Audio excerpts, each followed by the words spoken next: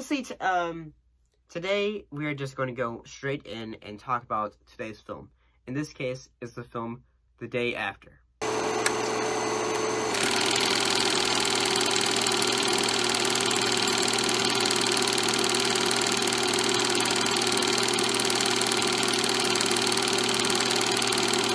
So we had previously talked about the British film Threads. Well, today we're looking at the American film The Day After. And keep in mind, this film actually came out predates Threads. So what was Threads about? What was The Day After about? Well, in this film, a fictional war between NATO forces and the Warsaw Pact over Germany that rapidly escalates into a full-scale nuclear exchange between the United States and the Soviet Union. The action itself focuses on the residents of Lawrence, Kansas, of Kansas City, Missouri, and of several family farms near nuclear missile silos. The film was actually directed by Nicholas Meyer. If that name sounds familiar, he would direct,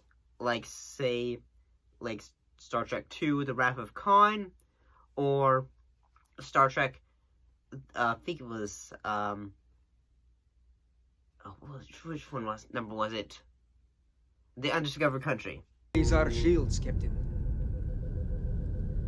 Never been this close. The Chancellor is undoubtedly awaiting our signal.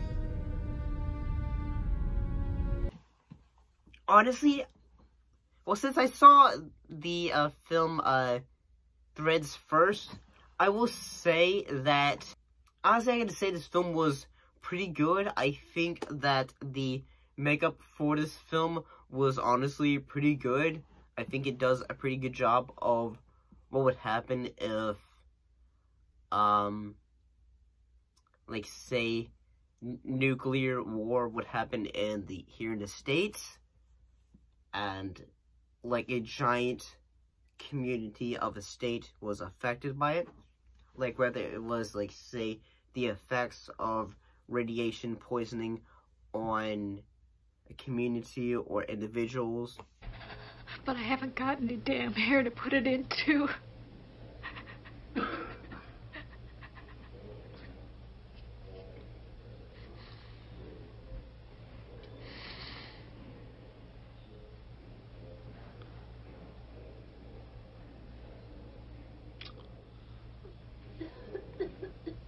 You look great. However, I have to give this point out because this is just my thinking process. Since I had already seen Threads first, since I had seen the film Threads first, I honestly still think, I could totally be wrong about this, but I think that Threads is more of the more brutal of this kind of film, and that it shows more of a brutalness to it, whether it was people just extremely brutalized and all that stuff. I do have to say that this film also feels a bit more relevant today. In a way, just switch the names of the United States and the Soviet Union to something like, say, Russia and Ukraine or other countries from the past. It feels very relevant even today. So, yeah, I think that those bits of details are, still relevant today.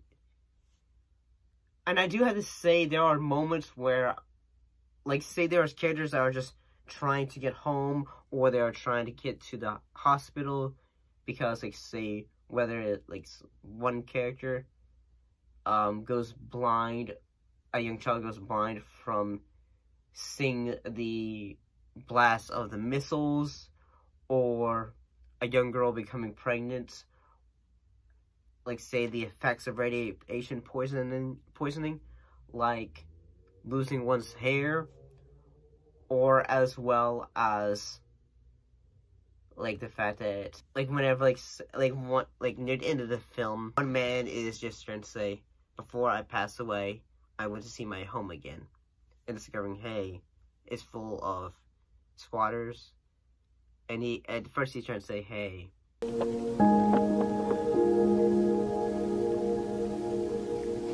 Get out of my house.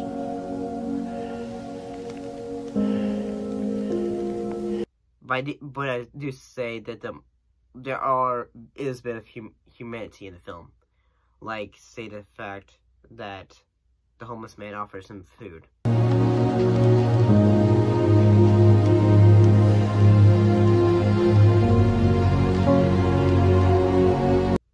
I do say the film has a bit of hopefulness, not hopefulness in the fact that perhaps the world will regrow itself. But I do say that the end of the film is a bit of hopefulness in the fact that there's two characters just like saying, we have you.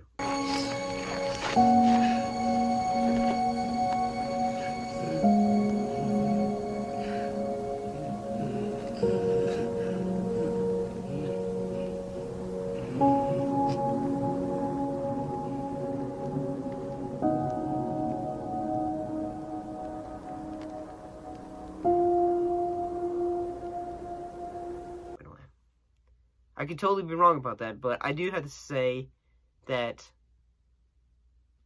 well, I do think this film has good makeup, the acting is good.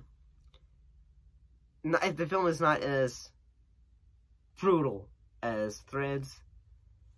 Unfortunately, this is the kind of one of those films that is just not a film that you would want to watch like multiple times, like Threads would be, or Contagion. And without a vaccine, we can anticipate that approximately 1 in 12 people on the planet will contract the disease.